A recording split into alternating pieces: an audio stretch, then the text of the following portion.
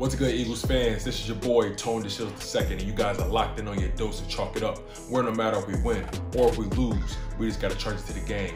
If you guys are new to my content, make sure you like, comment, and subscribe for more. And if you guys have been loyal to the channel, loyal to the soil from the very beginning, you already know what my heart is. You know how we get down here at Chalk It Up. Also, make sure you guys please go check out the Chalk It Up merch shop as well. The links are available down below in the description if you want to support me and the channel. And you know I love to support y'all. I'm always grateful. But without further ado, let's hop right into the content.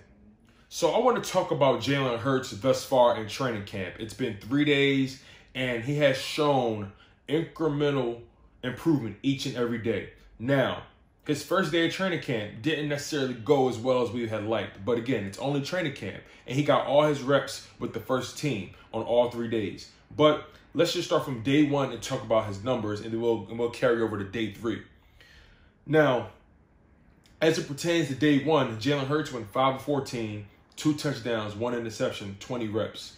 Now, that's not really efficient in any capacity. Granted, he had 2 touchdowns, but he turned the ball over, and he wasn't the most accurate. He missed easy passes. He missed passes that we saw him miss last season in that 4-game span.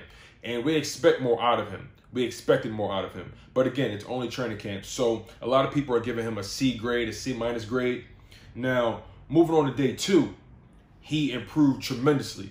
My man went 5 for 17, 1 touchdown, no interceptions on 28 reps. So more reps, more opportunities, but he went 15 to 17.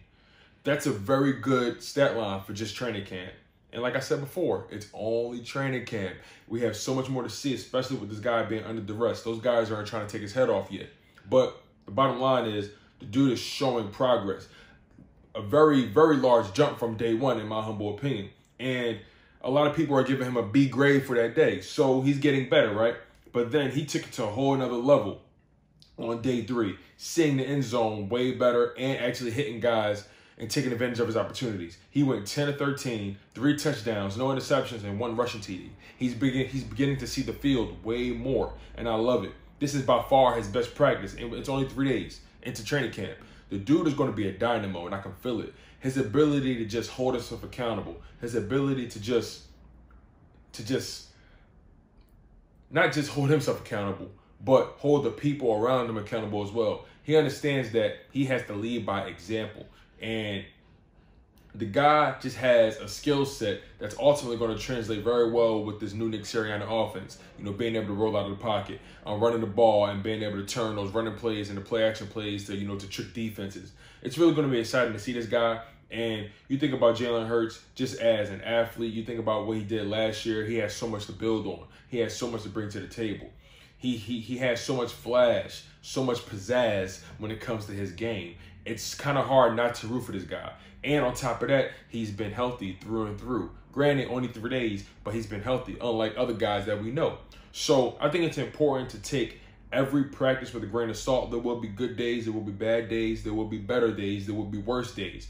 But you clearly can see the improvement from Jalen Hurts each and every day.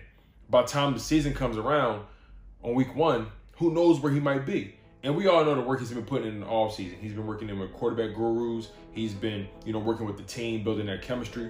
It's obvious that day 1 was, knocking off the rust. But now that day 2 and day 3 have come about, the man is really taking the bull by the horns. And the only way left to go is up. And I'll leave it at that. I'm your humble host, Tone DESHIELDS II. And you guys have been locked in on your dose of Chalk It Up. Where no matter if we win or if we lose, we just got to charge it to the game. One love, stay humble, stay healthy, and most importantly, stay hungry. And fly, Eagles, fly.